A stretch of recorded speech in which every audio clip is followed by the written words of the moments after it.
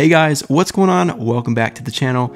Recently I posted a video showing how to integrate the Crestron TSW touch panels with Home Assistant, specifically how to display the Home Assistant dashboard right on the Crestron screen. The video got quite a bit of attention and a bunch of you reached out and left comments asking the same question. How are you controlling the brightness and power of the panel directly from Home Assistant? Well, in this video, I'm going to show you exactly how I did it, how to turn the screen on or off, control the backlight, and how I even do it automatically using automations with Node-RED and Home Assistant. So let's jump straight in.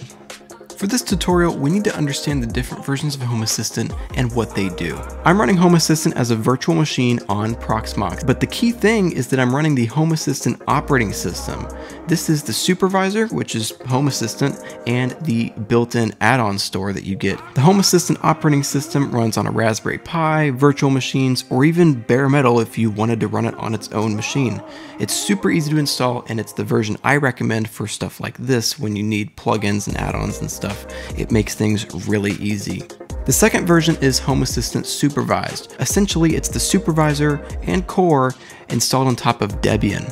This is usually what you'll see if you're running an LXC container inside of Proxmox. It's not quite as powerful as the Home Assistant OS, but it's still pretty capable. This version, I believe, still has the add-on store, so if you're running the supervised version of Home Assistant, you should be good. The next option is the Home Assistant Container, which is the sort of lighter version of Home Assistant, but less featured. This is just the Home Assistant core running in Docker. This is popular with LXC containers and stuff like that running in Proxmox.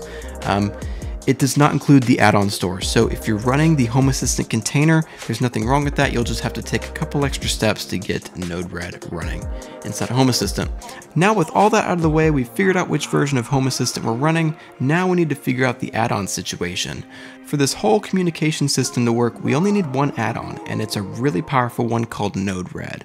If you've never heard of Node-RED, it is a visual automation tool that lets you wire devices and APIs and services together using a drag and drop interface. It's really nice. It's built on JavaScript and Node.js, so you'll feel at home when you're building your scripts and stuff, and it works perfectly with Home Assistant, which is why I chose it for my installation here. Okay, so here's the question, where does Node-RED run? Well, if you're running the Home Assistant operating system with the add-on store baked in, you can come straight down here to the settings button, add-ons, and you can add the Node-RED plugin in here. I'm not going to cover how to do this and how to set up Node-RED. There's plenty of tutorials online, but basically you just need to have the Node-RED add-on installed, and then you need to come over here to devices and services, add integration, Node-RED companion, and you can add that in. I've already configured it and set that up, so we're pretty much done there, but it's really easy to set it up. You can probably get it going in 5 or 10 minutes. Okay, so jumping into Node-RED here, you can see I've already got a flow set up to control this panel, but we're gonna ignore all of this and set up a brand new flow. I'm gonna show you guys how to do it. So looking on the left side here, you can see we've got a couple Home Assistant categories here. This top one here is gonna be the API with Home Assistant.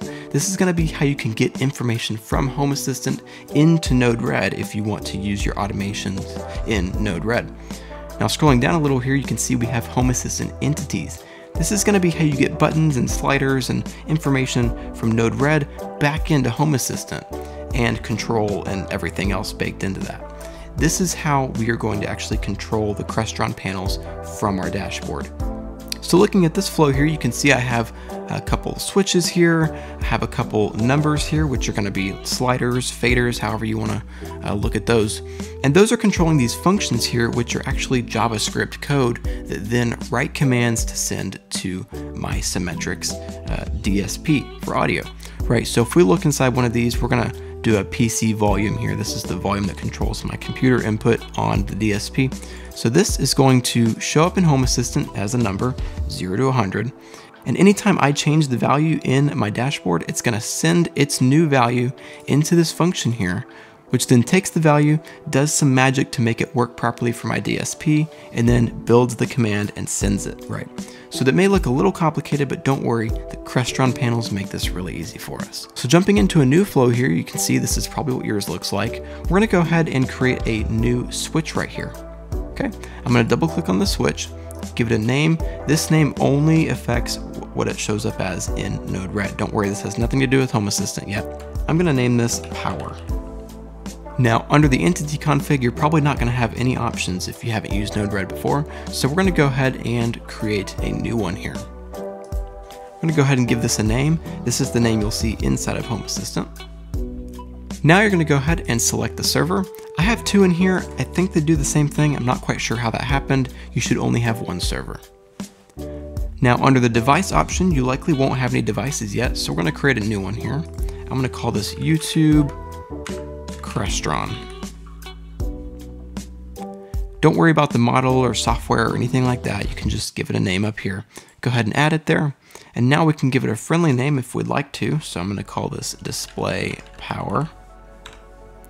And you can give it an icon if you want to. This is going to use the MDI icons, I believe, so it's the same as Home Assistant. Don't worry about the picture, category, or device class. You can fill those out if you'd like, but we really don't have to worry about those for this tutorial.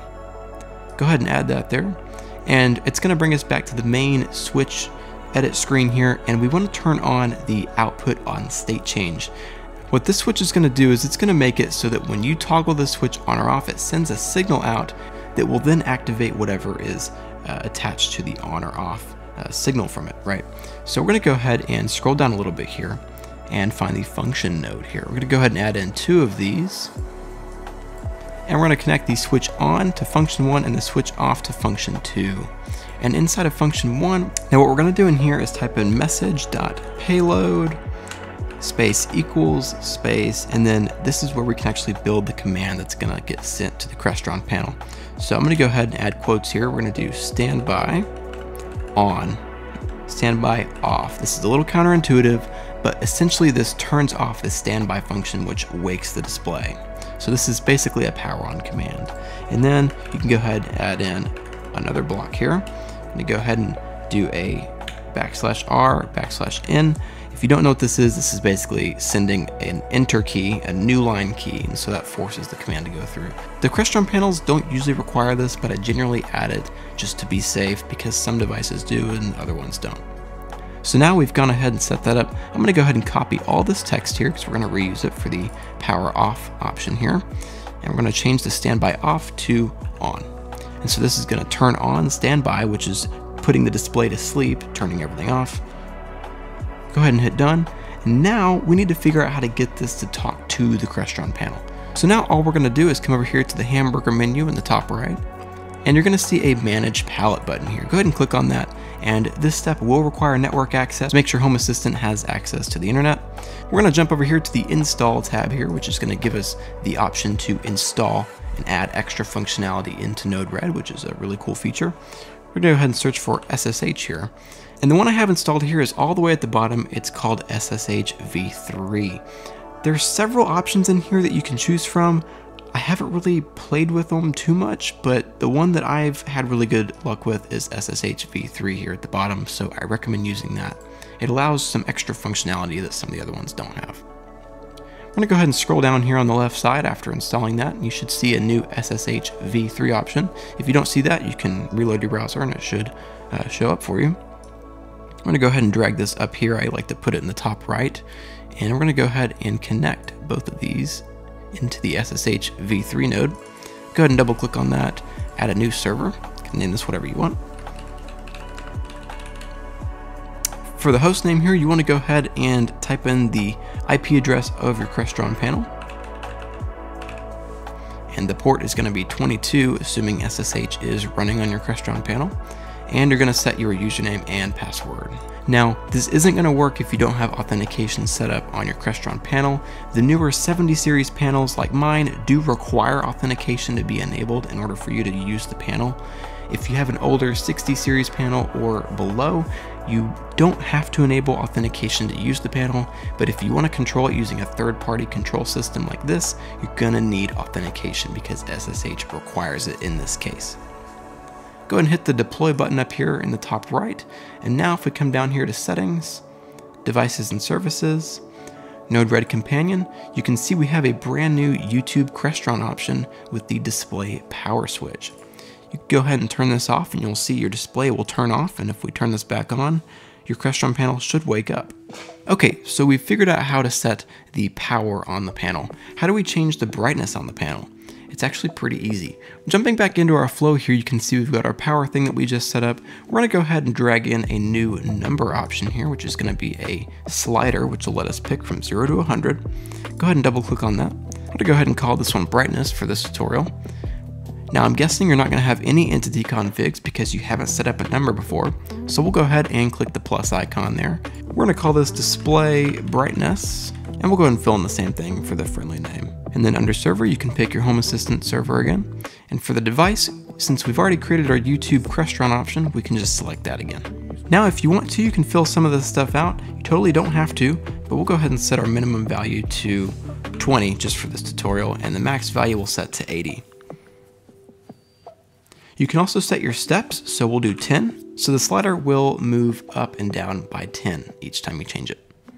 We'll go ahead and click add now. Click done. And now we're going to drag in another function node here to actually build the SSH command being sent to the Crestron panel. Go ahead and connect these two together. Double click on that function node. I've actually left all the function stuff in the description below for you guys to check out, just to make your life a little bit easier. But essentially what this is doing is it's taking the value, which is coming from brightness here, and we're going to call that right here in our command. So it's brightness space, and then the number we set, and then the new line command right there. And it's going to return that message there, which is sending it on to the next thing, which in this case is our panel. So we'll go ahead and drag that to connect it. Hit deploy there in the top right. And if we jump back over here to settings, devices and services, and we find our Crestron panel, you can see we now have a brightness slider here. And if you change this, you should see the brightness on your Crestron panel changing. And you can see since we set some of those details earlier, it tops out at 80 and goes down to 20, and you can see it's jumping up in groups of 10 there. So pretty awesome. So now I've showed you guys how to get the power and brightness working inside of Home Assistant. If you want to add other commands to control your Crestron panel, it's pretty easy to do so. You can probably base it on the existing stuff I've shown you in this video. But if you guys have any questions, don't forget to leave them down below in the comments section. I'll try and get back to as many as I can. That's it, guys. Let me know down below if this video helped you out. Don't forget to like and subscribe, and I'll see you all in the next one.